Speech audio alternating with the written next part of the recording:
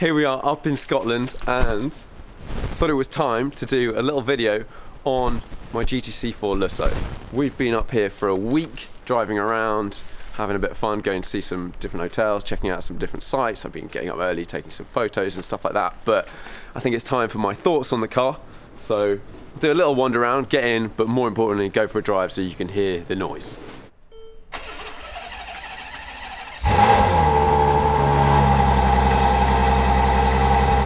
Fruity startup, as always. In the car, temps are super low, tire temperatures have been tricky. I just put the seat back and the Ferrari was like, no, not today. This is an essential item in this car because it always resets your seat somewhere else. Okay, time to go.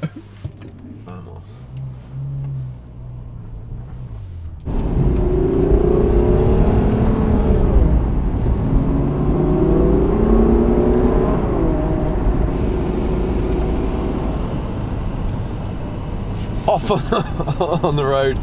Every morning starting this car on this trip, it's 2 degrees outside. We've had a little bit of fluctuation in temperature. Takes a bit of time. The engine warms up quite quickly. When it's sort of below 40 degrees, it won't actually change gear.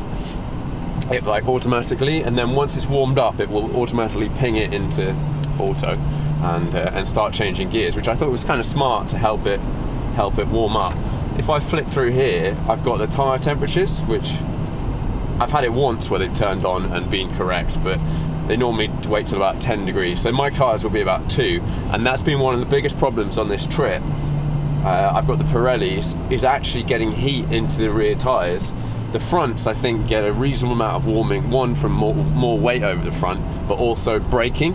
So you heat up the front brakes and that heats up the front tyres, whereas the rears just don't have any grip. So even in comfort, well, I mean wet at the moment, but in comfort you'll still like spin the rears just on like half throttle.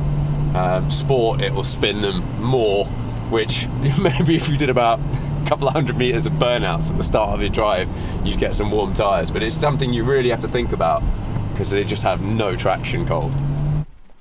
Stuck.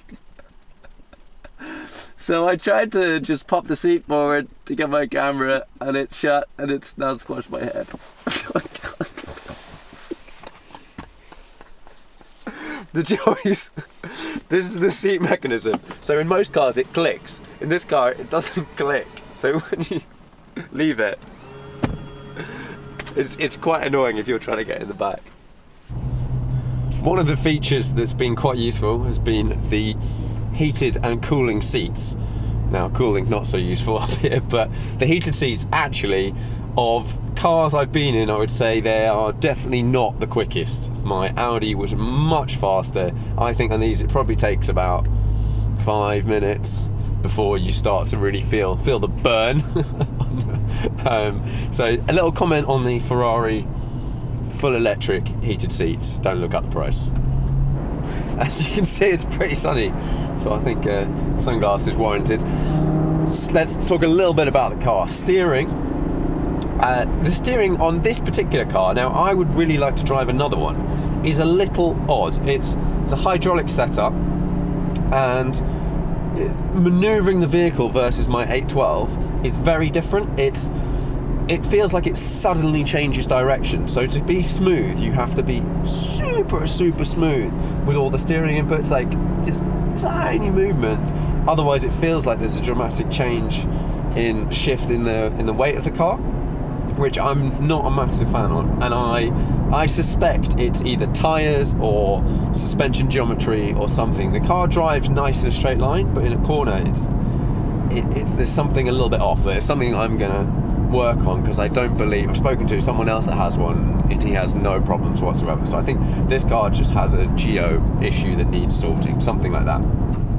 Gearbox, great gearbox. Put it in sport. This car currently is completely stock, doesn't have the valve system, which I'm going to change so that you can have the valves open all the time. So right now, for example, valves are shut, car's really quiet. I would quite like it when I'm cruising along to be making a burbly sound, to be making that noise without having to drive faster.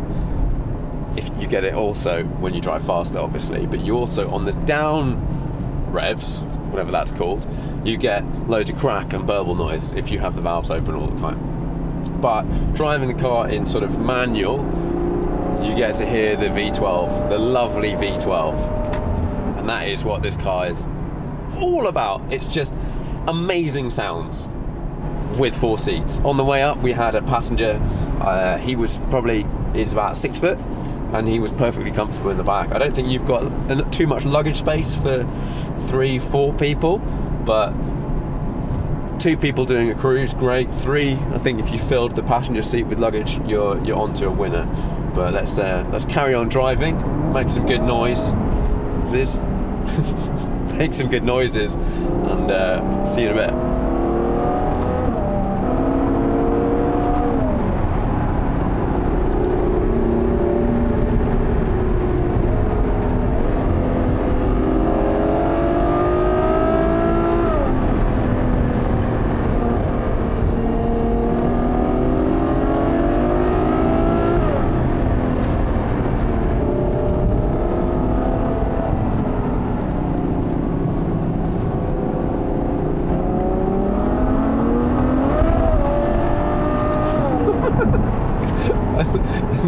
And there we go, no traction. The engine in this car, and in every car I've driven that has a similar powertrain, is such a standout. I mean, you can hear that amazing noise, but it has so much mid-range torque, and obviously a lot of horsepower upper end, that it just punches so hard, and it means you have to be really careful because it has so much power and so much torque versus the grip level, definitely in the wet as well, or even like just cold, that it will just chirp the rears. And that's even in comfort, so that's one of the more restrictive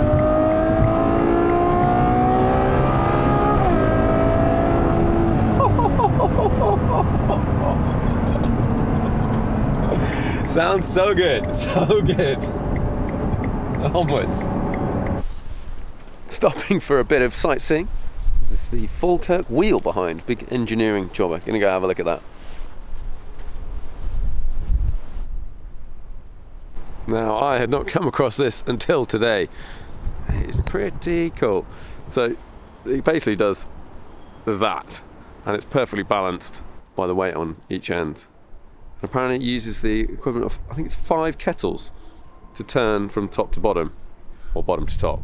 It's a pretty impressive bit of engineering, that. Quite cool. We're on the motorway, cruising along at sort of 70-ish. As you can probably hear, this is not the best tarmac section, but so it's probably a little bit loud. But the ride and compliance of this car, very low speed. I would say it's worse than my 812, but like generally pretty good. I suspect the 812 just rounded off stuff a little bit better. I think that's a tyre related issue. That was on Michelin's, this is on Pirelli's, but overall really quite comfy, combined with the seats. The full electric seats are just really comfy, but as soon as you start going up to any sort of speed, 30, 40, 50, whatever above, it just cruises down a road really nicely, and it's not too stiff or anything like that, and it's just actually a really nice car to cover distance and also go moderately quickly on a country road at the same time. So yeah, a nice place to be, and not too sporty. We've made it to our destination. Those are pretty much my thoughts on the GTC4 Lusso. In conclusion, I think it's a brilliant car. For me, the usage it's so much better than 812 for my usage, especially now that we've got a baby coming along the way. So more space, we can have the whole family in. And just quickly, let's just show you how full the car is. This was 2 people with a decent, quite big sized bags, but that is full. So that's an example. I think it's 450 litres in there. there we go. That's my thoughts on the Lusso for now, and see you guys in the next video.